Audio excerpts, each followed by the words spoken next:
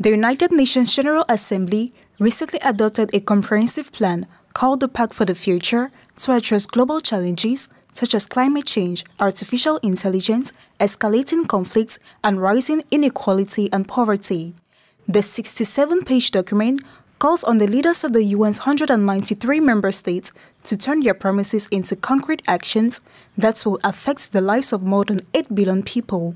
The Pact was adopted during the Summit of the Future convened by UN Secretary General Antonio Guterres, who stressed the need for multilateralism and urged leaders to prioritize dialogue and end conflicts, reform the UN Security Council, and accelerate the transition away from fossil fuels.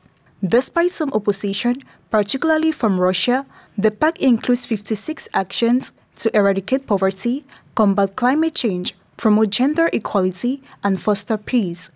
It also calls for a global governance framework for artificial intelligence and the establishment of an independent scientific group within the UN to understand the risks and opportunities of artificial intelligence. Guterres stressed the importance of listening to young people in decision-making and addressing the rise of misogyny and the rollback of women's rights. The Pact represents a major multilateral commitment to nuclear disarmament and aims to strengthen international cooperation in responding to global crises, including pandemics.